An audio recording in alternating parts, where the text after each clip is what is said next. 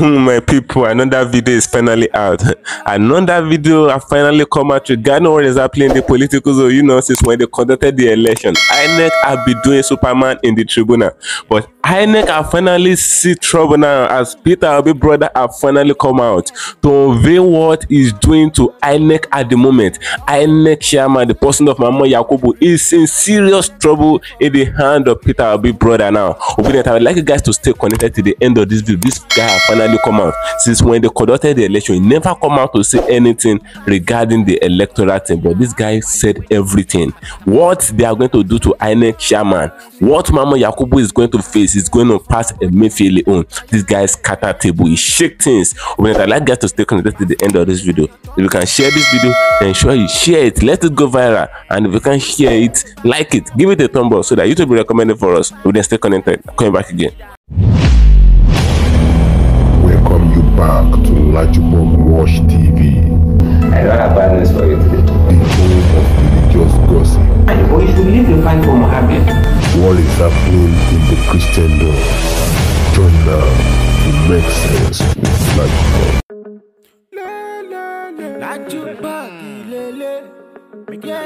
Hello guys, welcome back to LAJUPOG Watch TV. For those of you that are coming across this channel for the very first time, make sure you click the red subscription button that is appearing under your video screen, and do well to click the notification bell icon so that whenever we drop a new video in fast time, YouTube will easily notify you. The update I have for you today is regarding what is happening in the political zone. You know, since when they conducted the election, a lot keep happening in the political zone. It is no more the news that in course of the election, a lot of things happen. INEC promised heaven and earth. They promised Nigerians credible election.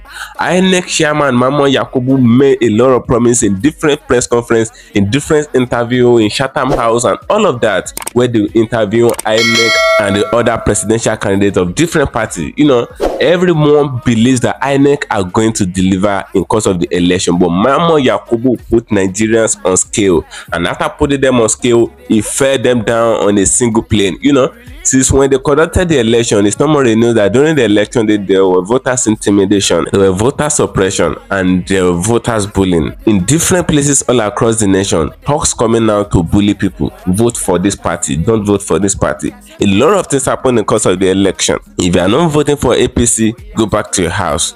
Those are the common terms of the talk in Lagos State precisely. So they injured a lot of voters, and there is an election where the voters believe that they are going to speak out loud with their vote. They are going to come out of this economic slavery in Nigeria just for them to have a good government. But INEC chairman betrayed the trust that Nigerians put on him. And since when they conducted the election, INEC chairman never come out to say anything regarding the electoral thing. He went into exile. He did not come out any interview that his attention is needed. He will send Festus Okoye, the national commissioner of INEC. We will send that one down to different interview and different press conferences to go and stand there for it, and they begin to ask that one questions, intellectual questions of what happened in the course of the election. This man did not have a suitable answer, a good explanation of what really transpired in course of the election. All he was hammering was that there was glitch in course of the presidential transmission into IRF. Presidential results, when they wanted to transmit into IRF portal, he said there were glitch. Which glitch are they talking about? Is it mechanical glitch or is it human factor glitch? INEC wasn't precise. So the European Union observer have finally come out. So something tragic happened. I would like you guys to share this video. If you can share it to different social media platforms, and if you can share it, like it, give it a thumb up so that YouTube will recommend it for us. The European Union observer, when they came to Nigeria to observe Nigeria election, they gave INEC F9 parallel. They gave INEC total failure. They said INEC failed Nigeria in course of the election. You will see everything in course of this video. Peter Obi brothers have finally come out to declare the fate of INEC chairman. They said they are already working on INEC chairman. What will happen to INEC chairman will be far different from what is happening to Emefiele at the moment. They said INEC chairman, after the election, after the European Union observer observed Nigerian election, that was when INEC chairman came out, MAHMOOD YAKUBU, and he began to make press conferences. And in the course of that press conferences, maybe it was a slip of tongue or I don't know, he said they are going to penalize all electoral fraud, all those people that are involved in themselves in electoral malpractice and all of that. He said they are going to work with EFCC and other law enforcement agency just to ensure that they penalize all those people. You know, a lot of Nigerians have been speaking on the fact that INEC chairman want to penalize people. They said INEC chairman is the person that they're supposed to penalize first. They said the government must penalize INEC. Even Peter Abi brother said, they need to suspend INEC chairman. Tinubu government need to suspend INEC chairman for proper investigation and prosecution. They said INEC chairman need to leave that his office, but they said Tinubu government may not be able to do it due to the fact that they benefited from the fraud that INEC did. That was what the guy said in this very video. So with that, I would like guys to stay connected to the end of this video, just for you to hear it yourself from him. But then stay connected. Coming back again. So also is the position of the CBN governor. It's also is constitutionally guaranteed a 5-year term. So that is why, well, I don't know the intentions of the president. That's why it cannot be removed, and why they call it suspension. The same attitude should be applied to the INEC. The INEC has done enough damage that it merits, being sanctioned accordingly. Ideally, anybody who has committed the kind of gross abuse of office that INEC has committed should resign. But we are in Nigeria where all things. So that of CBN and EFC will remain a selective approach to justice. If INEC, whose wrongdoing actually has greater consequences, for the well-being of the nation.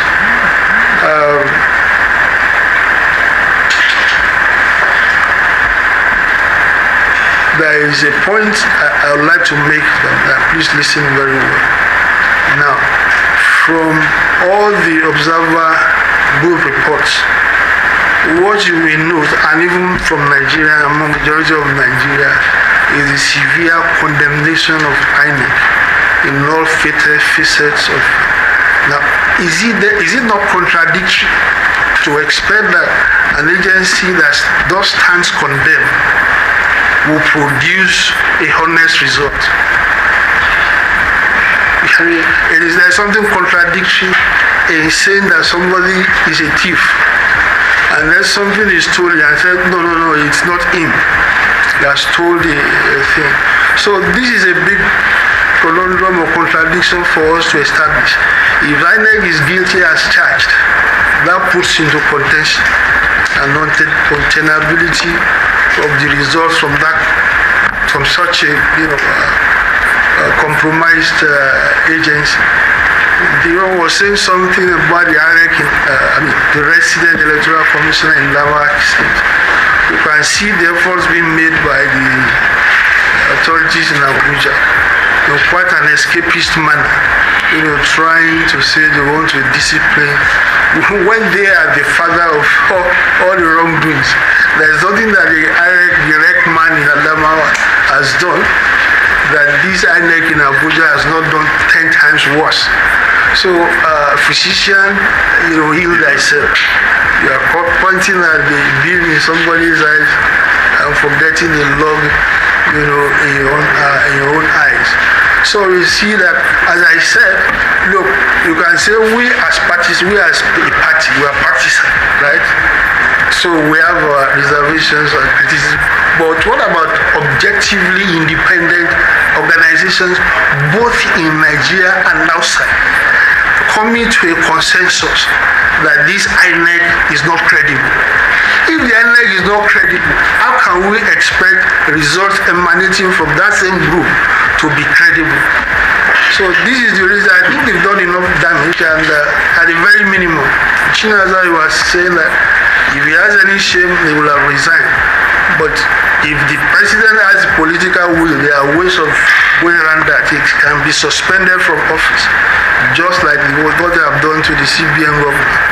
So it's all, the only thing required is political will to do the right thing.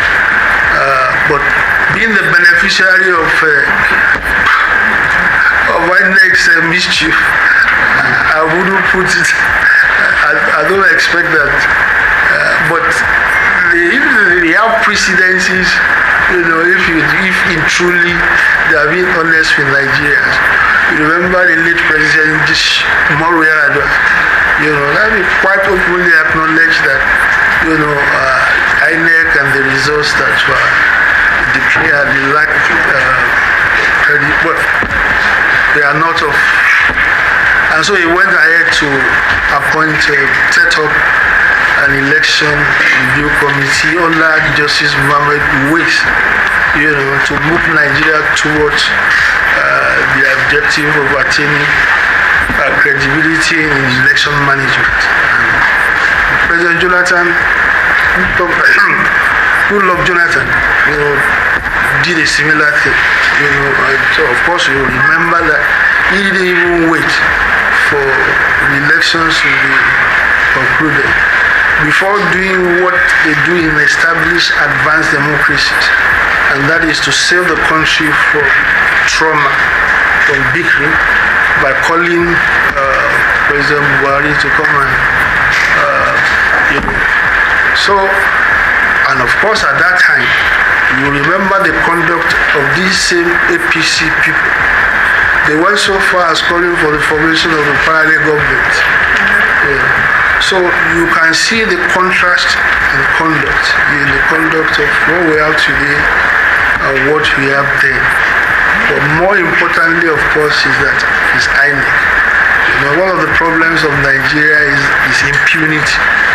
People will do wrong things, commit grievous offenses without any sanction. If this INEC, the chairman are not sanctioned, what will be the disincentive of future chairman of INEC not to do the wrong thing? After all, nothing will happen to you. It is fair to say that so many of our national problems have gotten worse because we as a people have not adequately risen to the challenge of effecting the right solutions when they recur, to put them permanently in check. Given the extent of the fraud, impunity, conspiracy, deceit, financial waste and democratic impediment orchestrated and effected in the 2023 elections, and the increased interest, awareness and participation of our people in partnering practically to bring genuine change to our country at this time, it is imperative that we as a people do not again fall to the complacent hopelessness that has aided recurrence and deterioration, but that we pursue the required rectification and legal correction required to ensure that the will of the people, as expressed in 2023 elections, are firmly and rightly upheld.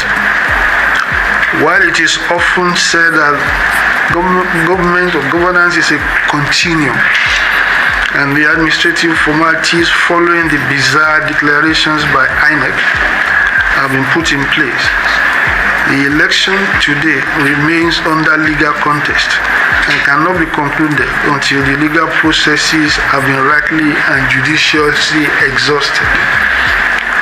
There is no doubt that these 2023 elections represent a significant and overwhelming watershed in our country's electoral, political and development history. And at this time, the entire nation and the international community also stand determined to ensure that electoral fraud and the manipulation of the true will of the people will not stand as the foundation for bad governance in the past have been concretized by the acceptance of such illegality and conspiracy. Having concluded the hearing stage at the presidential election petition court in Abuja, the attention of the people and the international community remains transfixed on the judiciary, and with it the expectation that the glaring wrongs, as documented by all observer groups, local and international, will be corrected for the good of the nation. We commend in particular, without equivocation, the courage, sense of focus, and clarity of thought expressed by various election observer groups, local and international, that were duly accredited to monitor the elections. The Nigerian Civil Society Situation Room, the United States National Democratic Institute, and National Republican Institute, Joint International Election Observer Mission, the European Union Election Observer Team, Commonwealth Observer Group, African Union, AU, ECOWAS, and all other regional and local observers all deserve commendation. Their doggedness in field engagement, despite the onslaught of violence, inducement, manipulation, and all manner of evil as witnessed in the elections, will serve not only as an unbiased record of the tragic events, but as motivation for its logical conclusion and inevitable resolution according to the will of the people. In critically and broadly examining the independent reports of the various observer missions, the consistency in their experiences and exposition cannot be overlooked, as each and every observer group underline the fact that the elections fell short of citizens' expectations, legal regulations, and moral and international standards. The Nigerian Civil Society Room, the umbrella group for the majority of national NGOs involved in monitoring the elections, described the elections in its comprehensive report, and I quote, as a missed opportunity in Nigeria's democratic development. They further reported that credibility of the 2023 elections was greatly tarnished by numerous pitfalls. The elections suffered several lingering deficiencies in election administration, including inefficient management of permanent voters' cards, PVC distribution, failure of operational and logistical arrangements, malfunctioning of election technology, inefficient handling of results management procedures, lack of transparent results collation and declaration process, and poor crisis communication. It further posited that yet on election day, Nigerians were deeply disappointed by the glitches experienced in the use of IREP. Situation Room observed that election officials in many polling units were unable to access the IREF portal and to uphold results of the presidential elections. There were reports of election officials who either refused or were unable to uphold results. The Civil Society Situation Room also emphasized that no presidential election result was uploaded to the IREF portal as at 8 p.m. on the election day.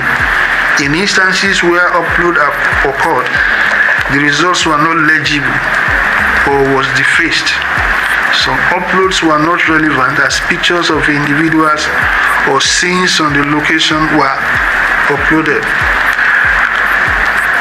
Going further to state that the seemingly high-handed manner in which the chairman of INEC, who served as a national collation officer for the presidential election, handled proceedings during the results collation exercise further eroded public confidence in the elections.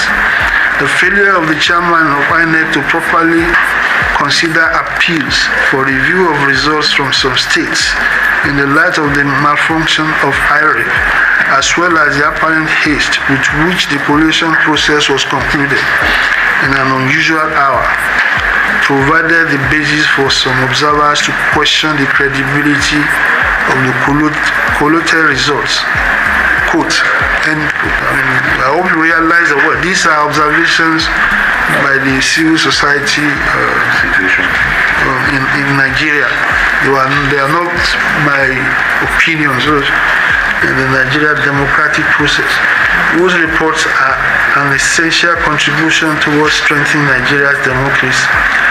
We would like to point Nigerians at this stage to the fact that the EU Observer Group report is in tandem with the reports of other international and domestic observers, duly accredited by INEC, and also in tandem with public opinion and the experience of the majority of Nigerian citizens who participated in or observed the 2023 general elections. At this juncture, there is no doubt that Nigerians and the international community expect the judiciary to critically examine the evidence, the law, and the processes of these flawed elections in arriving at a legally correct and overwhelmingly acknowledgeable verdict. We urge the people of Nigeria, youths, elders, voters, and all citizens to continue to follow the legal process patiently, keenly, and peacefully to final resolution. It is now only logical, bolstered by the final Observer Group reports, that the international community take immediate and appropriate punitive action against Professor MAHMOOD YAKUBU, Barrister Festus Okoye, and other top administrative and field staff of INEC, directly complicit in the desecration of the results. We also demand unequivocally the immediate dismissal from office and prosecution of Professor Yakubu, and the commencement of forensic financial investigation into the expenditure of budgeted disbursements and donors' funds received by INEC, not least of which is the 300 billion naira appropriated from the National Post, as well as other funds and materials received from international donor agencies. Once again, we thank you, the media, for your continued dedication in reporting this extended resolution, and Nigerians all over the world for their alertness and steadfastness. On February 25, 2023, we came out to draw the line and halt our country from the putrid domination of bad governance by voting for vision and for competence. Thank you for staying connected, my great and wonderful viewers. You can see the conference that those guys did in this very video. All those Paper Brothers Labour Party agents, they said everything in course of this video. They said Tinubu cannot prosecute INEC chairman. They're looking forward to how Tinubu will prosecute INEC chairman the way he did to Emefiele, the way he did to Bawa of EFCC. So they expected the same thing to happen to INEC chairman, and they said they're already working on the processes that will make INEC chairman, the person of MAHMOOD YAKUBU, to be prosecuted, to be removed from office and be prosecuted at the end of the day. But they said because of the fact that Tinubu benefited from the things that INEC chairman did in course of the election, or the fraud that INEC chairman did in course of the election, because Tinubu benefited from it, they said Tinubu will not be able to prosecute him, but they will put it upon themselves to make sure that INEC chairman is being prosecuted. Even the European Union observer, they said INEC chairman need to be penalized based on what he did because of the election. Now they are looking out for election rerun now. You know, they said the news have been flying on media for the past few days that APC are preparing for electoral rerun. They want to rerun the election that was conducted on the 25th of February. They want to reschedule it again according to the news. They said APC want a rerun, but Labour Party said they're not interested in any rerun, because if INEC chairman is not removed, according to Labour Party agent, they said if INEC chairman is not removed as the chairman of INEC, if they allow INEC chairman, the person of MAHMOOD YAKUBU, to conduct the election for them again, they said the person that have rigged the former election before will now re-strategize again to rig the next election without any traces. He will rig it perfectly without any traces. They said if there will be a rerun at all, INEC chairman need to be suspended and prosecuted, so that if another INEC chairman to enter that INEC post, that one will be scared of the fact that he should not play with Nigerian votes. But if MAHMOOD YAKUBU is not prosecuted and punished, if any other INEC chairman should enter the post, he will still even do the same thing or do worse than MAHMOOD YAKUBU, because he will be seeing the fact that the one that was there before wasn't punished for what he did. He himself will want to do more than even MAHMOOD YAKUBU. That was what the Obi brothers in this video, the Obi agent, Labour Party agent, were saying in this very video. Obi, then what do you guys think regarding what they said? If they really come for a rerun, do you think APC will still win the election again? They said the INEC that is not credible. Even the European Union observers, they noticed that according to their report that they filed, and they said INEC is not credible. They wasn't transparent in course of the election. So a credible organization cannot bring out a positive result, a credible result. That was what they said in this very video. So all trust and hope on INEC have gone to zero, and this same INEC collected 300 billion naira plus from Nigerians just to conduct a suitable and a credible and transparent election for them in the name of the fact that they want to buy beavers, they want to make their IRF portal and all of that. And that same money they collected, the Nigerian government gave it to them, and that same INEC is now making excuse on what they used the money to purchase. It is not that they demanded the money from Nigeria and Nigeria priced their market. No, Nigeria did not price it. They did not demand 400 billion for Nigeria, and Nigeria said that okay, we are going to give you 200 billion. No, it is not a priceable market. This organization is a standard organization in Nigeria that is respected and highly respected. So Nigeria gave them the money they demanded, but that same INEC, is unfortunate that INEC is now making excuse and they are arguing in court based on the beavers that they collected money to purchase and their IRF portal. This is very unfortunate in Nigeria today. So what do you guys think? I'd like guys to drop a comment at the comment section of this video. Feel free to drop your opinion regarding what is going on in this country. Your opinion is your right, and your opinion is highly rated as far as this channel is concerned. So go on, let's get that for you. Ensure you watch out on this channel just to receive another update regarding what is happening in the political zone. Ensure you follow us on all our social media handles, on Facebook at LAJUPOG Watch TV, and LAJUPOG Entertainment, on Instagram at LAJUPOG, on Twitter at LAJUPOG, and on Thread at LAJUPOG. Guess what, guys? See you in my next video. Bye. Religious gossip today for body. Pastor with the line on top, pastor for LAJUPOG Watch TV. Pastor with the back, where politician with the do pass, corrupt leader, why you waiting for church?